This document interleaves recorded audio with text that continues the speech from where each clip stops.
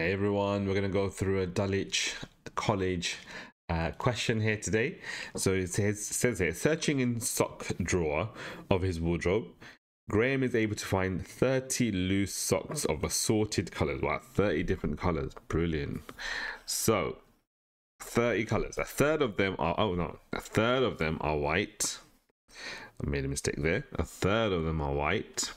And of the non-whites remaining, 2/5 are blue, the rest are red.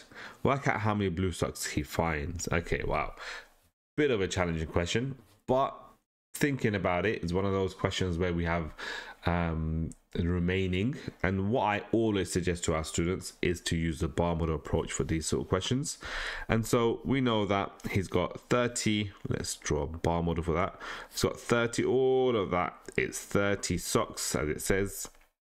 A third of them are white, so split that into a third, that's white. And of the non-whites, that means the remaining, which is here, right?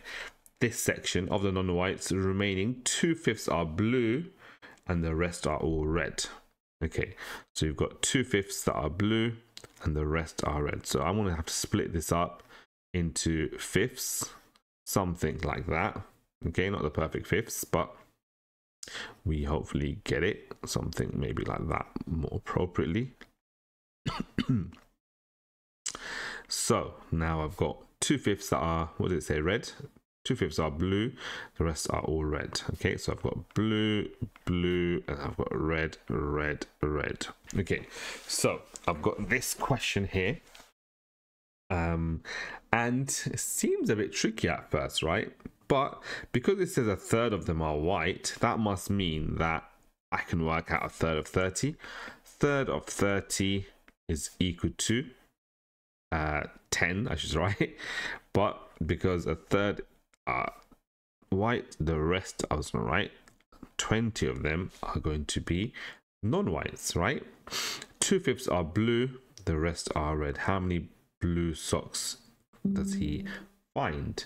Well, if 2/5 of 20 are blue, well, 20 divided by 5 is 4, times 2 is 8. So there must be 8 socks that are blue. Does that make sense? Now, I didn't even actually need a bar model for this one because it wasn't as challenging as I initially thought. But we can see that the bar models hopefully has helped you to see that the blue section here is just going to be 2/5 of 20.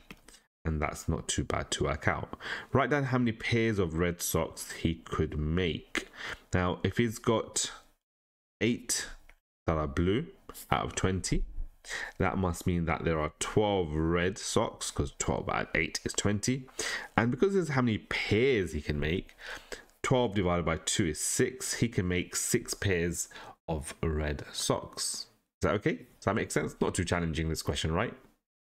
Have a go at the remaining questions of the Dulwich paper and let me know if there were any challenging questions that you found, and we'll try to go through those in the future.